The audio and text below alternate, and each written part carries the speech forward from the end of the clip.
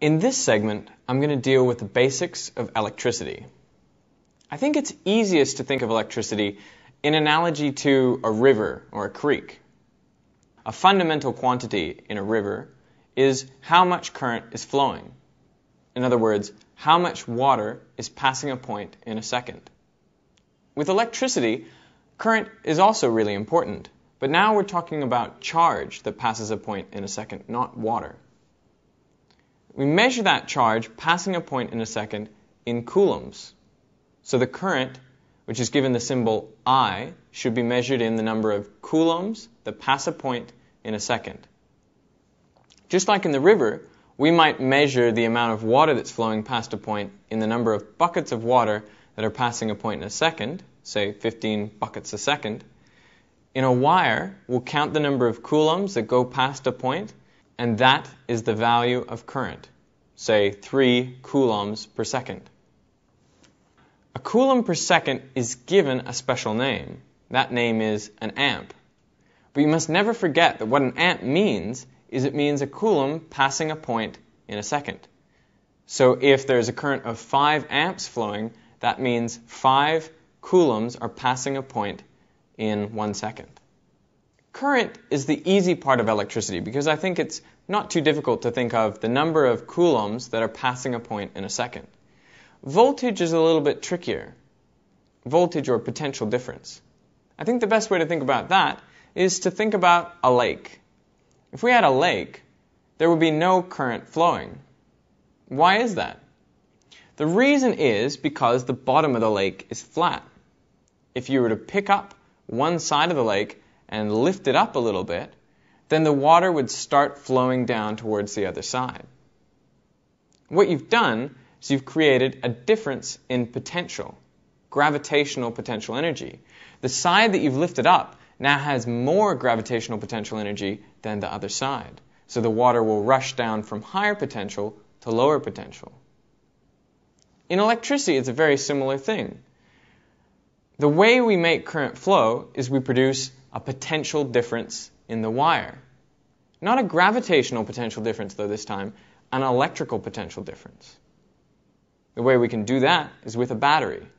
With a battery, that's like picking up one side of the wire and putting it at a higher electrical potential than the other side of the wire, the other end. So electrons will tend to flow from the higher potential down to the lower potential. And the greater potential we apply, the more the electrons will flow, the greater the current will get. In a very similar way to the river. The greater the difference in height in the river, the more the current will flow. So why do we use the word potential? What does that mean?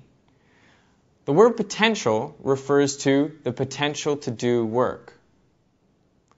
The potential to do work is given in units of joules per coulomb. That is the energy per unit charge.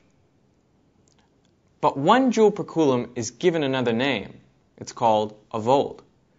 But you must remember, if someone tells you that there is a potential difference across a wire of 10 volts, that means that 1 coulomb of charge at the higher potential end can do 10 joules of work on its way down to the lower potential end. Or it can do 10 joules of work more than the charge, 1 coulomb of charge, at the lower potential end. So let's think about this as an example with a 1.5 volt AA battery, a standard battery. What does that mean, that it's a 1.5 volt battery?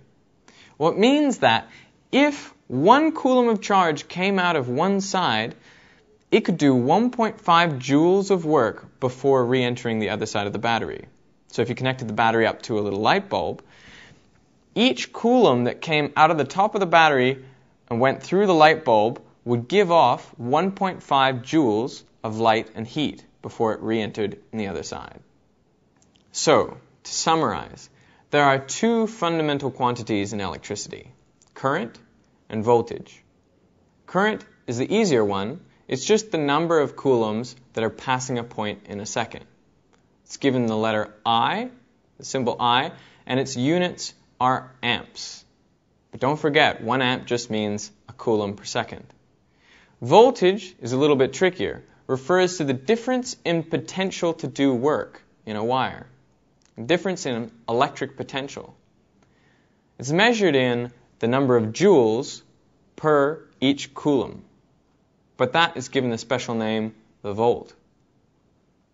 The greater the amount of voltage that is applied across a wire, the greater the current that will flow in that wire.